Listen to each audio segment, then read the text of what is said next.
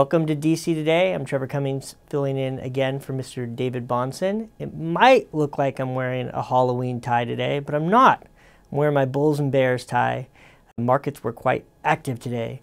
And I can't wait for David Bahnsen to be back because he's going to have some good stories for you. He was at the Economic Club of New York today. Maybe not front row center, but a few rows back listening to Jerome Powell talk.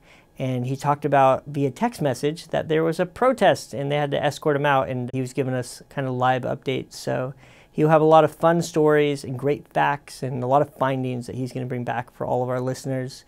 Busy man today, started out there at the Economic Club of New York and will finish the night at the National Review Gala. But like I said, markets were pretty crazy today and there's a lot of data, so I will try to get everything organized and deliver it for you here on video or audio, your listening choice. Today we had Jerome Powell's speech, which was headlines. That was the most important thing happening today. Then you had jobless claims, you had the Philadelphia Fed manufacturing survey, existing home sales, and then an update on Congressman Jordan's game plan. So the Dow was down 252 points. It's become a theme that when Jerome Powell speaks, that markets go down. So don't blame me for that performance today. But that means the Dow was down about 0.75%, S&P was down 0.85%, NASDAQ down 0.96%.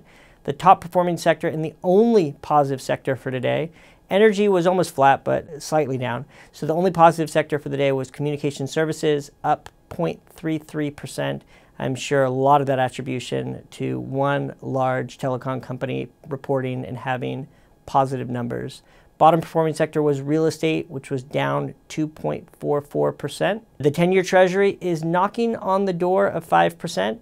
Is that a significant number? Not so much, but we as human beings love whole numbers. So with the 10-year Treasury at 4.98%, up 7.5 basis points, we are all curious if it's going to be 5%. Oil was in the 90s. So oil's at $90.48, up 2.45% today. And again, most important thing going on today is what is Jerome Powell talking about? So he said today at the Economic Club of New York that inflation is still around and that he believes the posture of the Federal Reserve is appropriate. Now, does this mean that the markets think that they're going to continue to raise rates? I don't think so. What the market is more curious about is when are they going to start cutting rates? We've seen what high rates have done to the real estate market.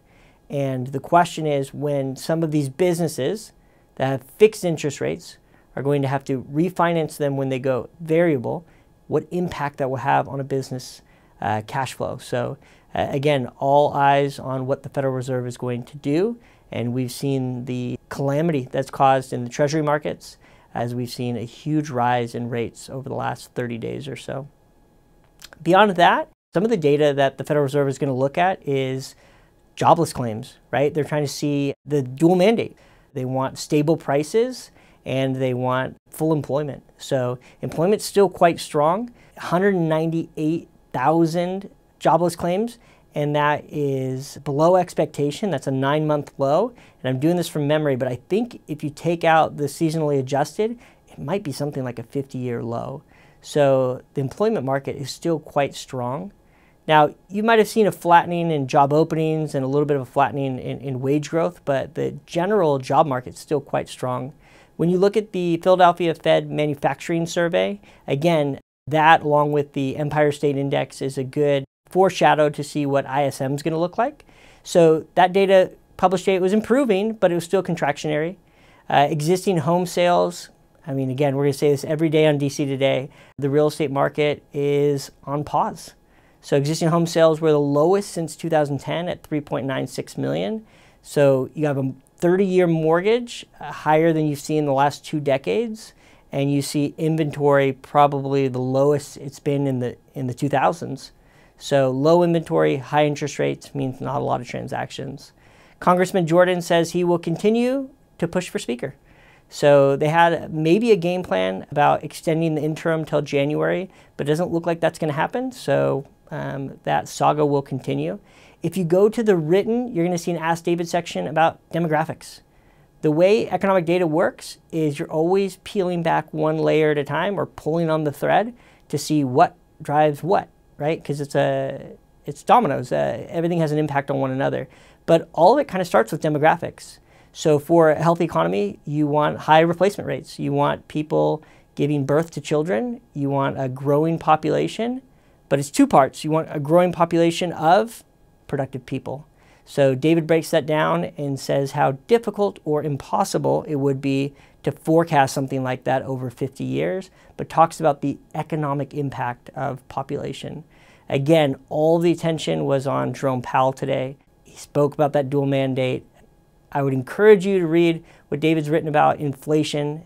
There's a place you can zoom in a little bit, and I think it's worth studying. This idea of how rental prices are such a big part of inflation data, but it's such a lagging indicator in the way that they collect owner's equivalent rent. So again, David's written about that ad nauseum, so I'm sure that's helpful. But we will continue to follow the data, provide the news, and break down our beliefs and how it aligns with our philosophy. So you will be excited to have David Bahnsen not only back Friday, which is tomorrow for the Dividend Cafe, but back next week to deliver DC Today. We will have lots of factoids and tidbits and fun stories from this week's due diligence trip. Thank you for joining me for DC Today. This is Trevor Cummings signing off.